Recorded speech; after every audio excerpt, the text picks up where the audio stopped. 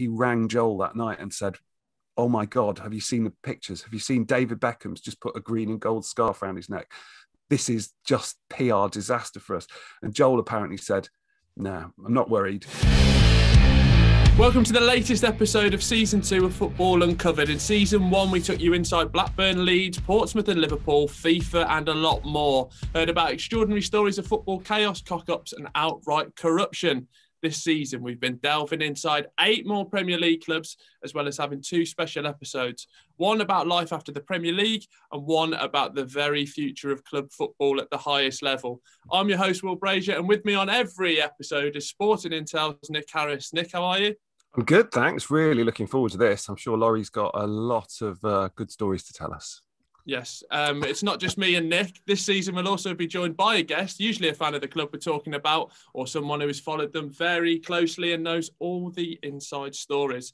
As well as sharing all the usual insight from the stories of the club, we'll be looking at of course, at the owners of the club, how they came to be, where they've taken the club so far, but most importantly, what's next. Today's guest is Lauri Whitwell, not just a fan of the club we're here to talk about today, but also the Manchester United correspondent for The Athletic. You can find Lauri at Twitter at Lauri Whitwell, and he's also a regular on the Athletic pod about Manchester United, of course, Talk of the Devils. Lauri, how are you?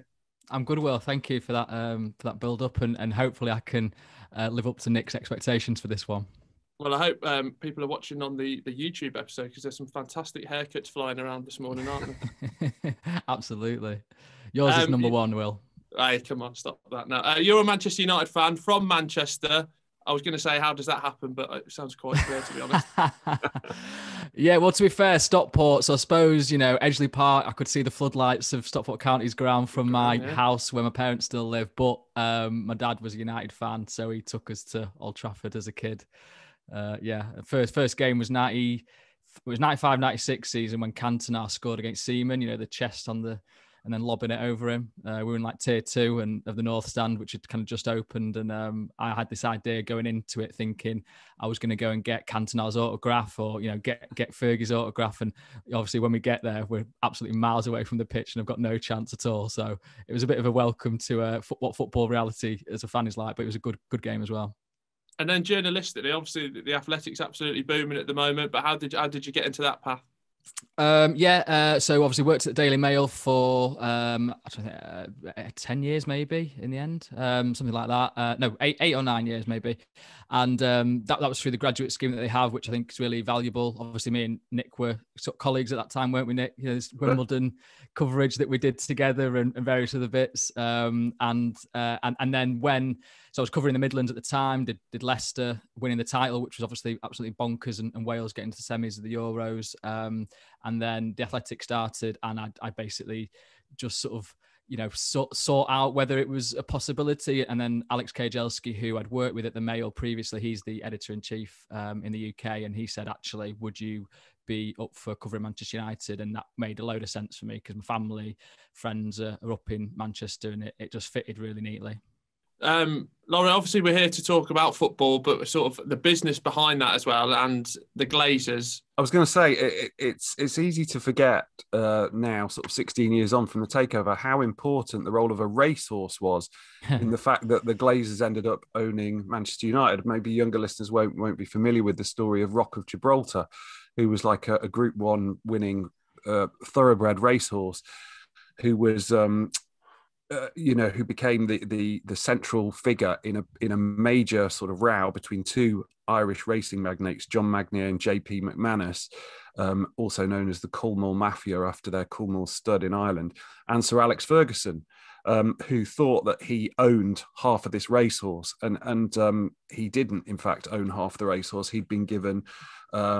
he was kind of lent the ownership so that when the racehorse won or whatever, he could go along and be the owner for the day. And that eventually it was turned out that he'd been given some of the breeding rights to the horse, but he didn't own it. And this became a really, really bitter dispute, which in the normal run of things wouldn't have been a big deal. But the fact was, Magnier and McManus owned a big chunk of Manchester United through a company called Cubic Expression.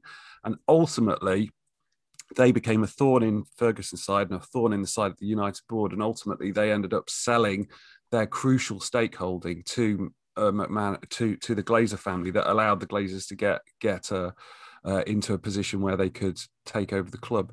I don't know if that's the sort of thing that you remember at the time, Laurie.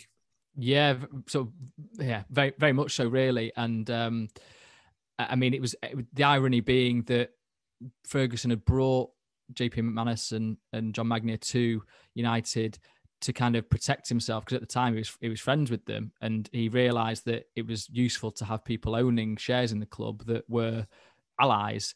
And then obviously that flipped, and it became the totally opposite situation, and it was fraught, wasn't it, for a long period of time, a good year. And Ferguson opposed the Glazer takeover. They fought against it. David Gill is publicly on record saying that debt is the road to ruin, and it was a dangerous path for United to go down.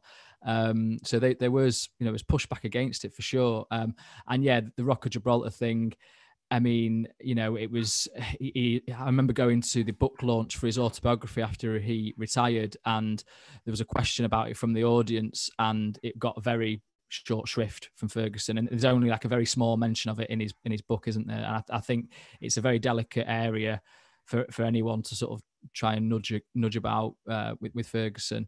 But yeah, I mean, obviously still got his love for racehorses. He was at Aintree, wasn't he, at the weekend, getting a hat trick of winners in Liverpool. And JP McManus owns the winning Grand National horse, right? Manila Times, I think. Absolutely, yeah. So it's still kind of relevant, this dynamic. From the takeover in 2005 until 2010, there was a real sense of jeopardy and potential peril around the way they'd done the deal.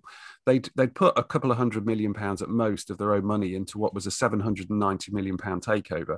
And then they borrowed various tranches of cash, including some really, really dangerous paying kind loans, which at one point had annual interest of 17%. And this was described as a ticking time bomb. So they were paying back tens and tens of millions of pounds. And if they got to the point where they wouldn't be able to refinance those loans on a more sensible basis, there was this sense of peril that the club could have gone tits up. So some fans were obviously so disenchanted, they went off and started their own club, FC United of Manchester. Other fans who remained were very much Man United fans still of the club, if not the owners, and they began the Love United, Hate Glazer campaign. That's the LUHG slogans that you could see on lampposts and graffiti around the city, stickers, the green and gold campaign.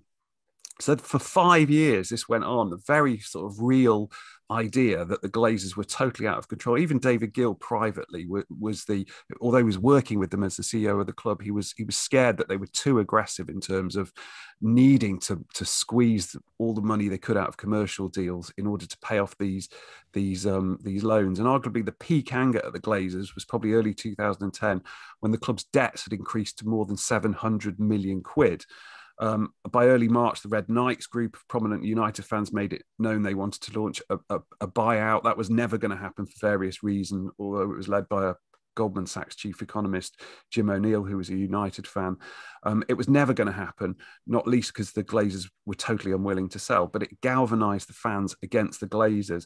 And I don't know if you remember, but I think it was March 2010 when David Beckham, then playing for Milan, came back to Old Trafford. Milan got spanked 4-0 in a Champions League game, and Beckham left the pitch taking a green and gold scarf from a Manchester United fan and draping it around his neck.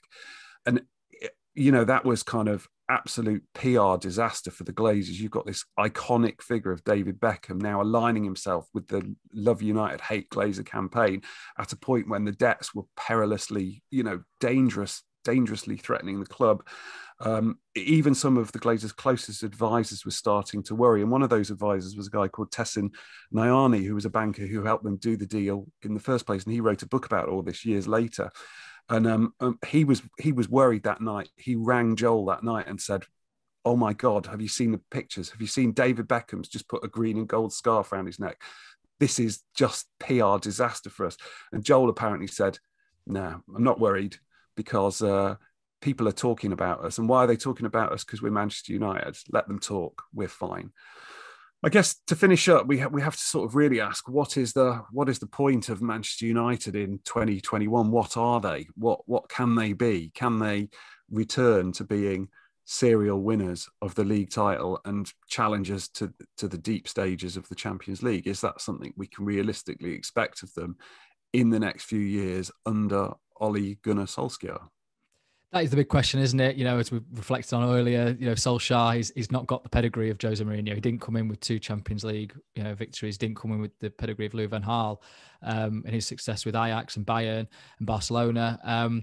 But he does understand the club and football, and he, you know, I think he is improving. I think as a manager, you know, he understands what it does take to win those kind of things, and I think his recruitment's been pretty good. You know, I accept that we sort of go through phases, don't we, where we decide whether Dan James is a United quality player or not, or whether Harry Maguire was worth £80 million or not. But I think you have to say that, okay, you know, he's brought Harry Maguire and he plays every week. He's brought Aaron Wan-Bissaka and he plays every week. He's brought Bruno Fernandes and he's changed the club. He's managed to get Paul Pogba to a place where he's actually playing the best football of his Manchester United career. He's negotiated the Dean Henderson, David De Gea situation well, and now it looks like Henderson's got the gloves, but he's been delicate with that and not kind of dismissed a player that's served United so well too quickly, even though he was, you know, in a bad patch of form.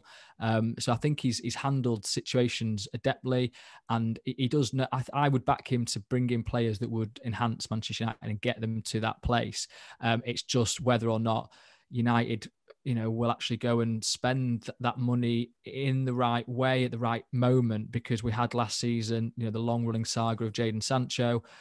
Clearly that was Solskjaer's number one, and United were trying to do that, but realistically they were never going to come to the situation, that the price tag that Dortmund wanted, and then ultimately it left them, you know, sort of frantically trying to bring in players on deadline day, one being Edinson Cavani, who's turned out to be a really good signing, but he missed the first month of the season when United lost. The first match, you know, he came on as a sub against Arsenal, which United lost, and that was their 3rd defeat of the season. They've only lost 4 games in the Premier League all season. So if the United had gone, okay, Jadon Sancho's too much, we can go for Edinson Cavani, bring him in first game of the season, bang, those results could have been different, and this could actually be a genuine title race, you know, rather than United sort of in the distance.